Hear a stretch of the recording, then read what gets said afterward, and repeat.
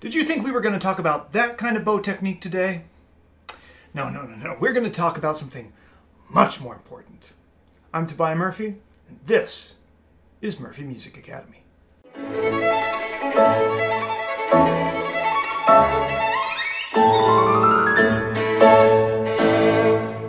And of course, if you are looking to improve your bow technique in either violin, viola, or even cello, then shoot an email to admin@murphymusicacademy.org, where we'll be very happy to set you up with one of our highly qualified private teachers for your free trial lesson. Now onto the actual content of the video.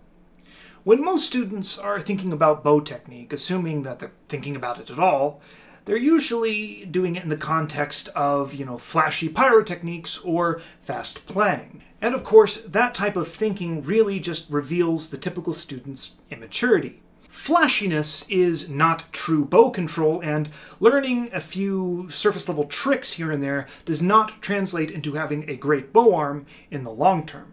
So today I want to talk about what you should be focusing on while working on developing your bow arm that will allow you to have true bow control. So what exactly is good bow control, especially since I've just excluded flashy technique from the definition? For my purposes today, I think the best way to define a good quality bow arm is one that allows the player to transfer a beautiful sound from beginning to end of each note and from note to note in a manner that is smooth and, most importantly, efficient, which means basically if the average person starts thinking about your bow arm while you're playing, it probably needs some work.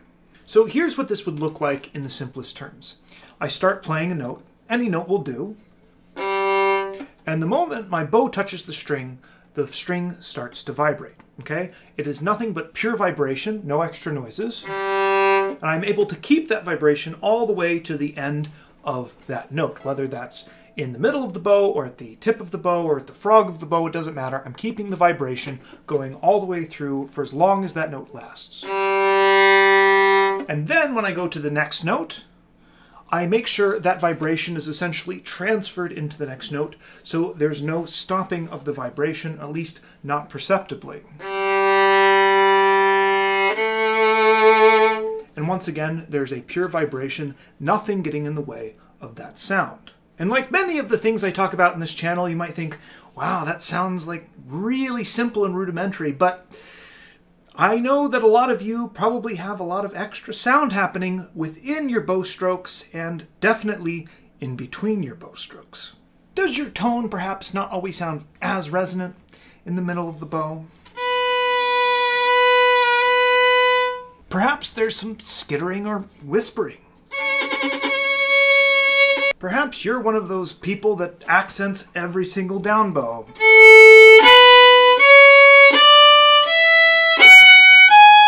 Maybe you do annoying and unnecessary swells at the beginnings of all your notes.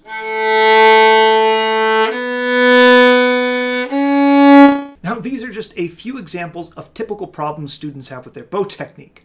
There are many more, and each one of them is a sign of bad bow control. Thankfully, there's actually a pretty easy way to fix this and get yourself on the road of having top quality bow technique.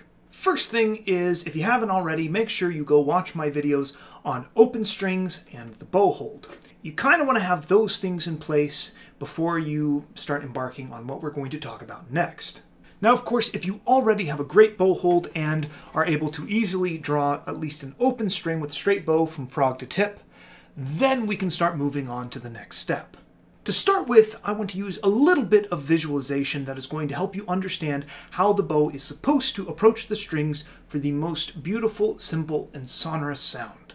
So to start with, I'm going to take my fist like this, all closed, and this is going to represent the dormant string. Okay, this is the string sitting on the bridge, nothing's happening to it, just sitting there.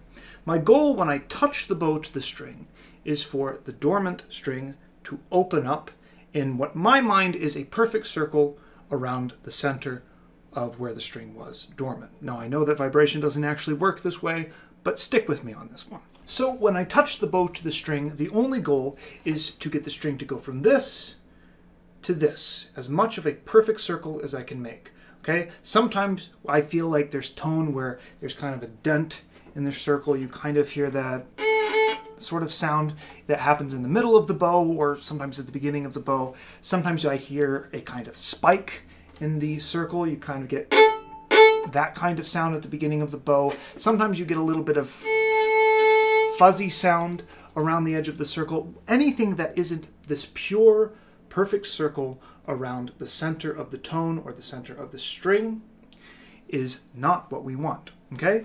And somehow I've found that thinking of tone in this way has really helped my students develop much smoother and better bow technique, okay? Because it simplifies your goals, right? So my only goal is once I touch the bow to the string is I'm just going to open up that circle and I'm going to keep it open the whole time, right? And I don't have to actually work that hard to keep it open. I almost have to work hard to just not do extra stuff, right? So long as the string is doing pure resonance, then I'm good, right? I don't have to try to force anything out of the string. I just have to keep it ringing. And then when I change the bow, the goal is to start that process immediately as soon as I do the bow change. So as far as the audience is concerned, that circle never closed. So here again.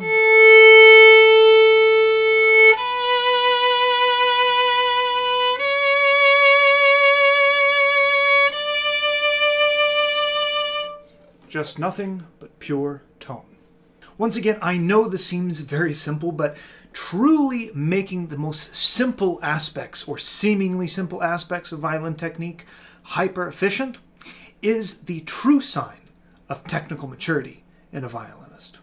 Mastering this aspect of legato bow technique is going to have ramifications to everything you do in your playing if you truly learn how to do it properly. But really the best thing you can do with this information I've given you is just try to apply this everywhere. Make this the primary way you approach your tone for everything. If you're playing the Tchaikovsky concerto, then add this to the beginning. Okay, my whole point is to keep that vibration open. If it's forte, I might want to make that circle a little bigger. If it's pianissimo, then maybe I want to make the circle a little smaller. But my approach to the tone is going to be the same. If I'm playing something much simpler, I don't know, maybe I'm playing, the Vivaldi A minor concerto in Book 4. Each one of these strokes, I'm just trying to keep that string circle open.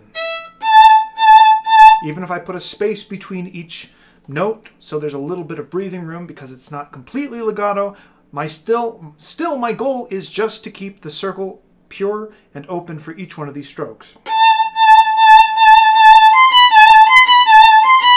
Whether the note's fast or slow, whether the note's long or short, my whole point is just to continually and purely open the circle of vibration around the note. Anyway, this is an idea I've been using in my teaching to very great effect to improve my students' tone and their bow arms, and I wanted to share it with all of you because I know that you are also looking to improve your bow arm and your tone because you know as well as I do, there is no pleasure in mediocrity. I've been Tobiah Murphy for Murphy Music Academy. Happy practicing, and I'll see you next time.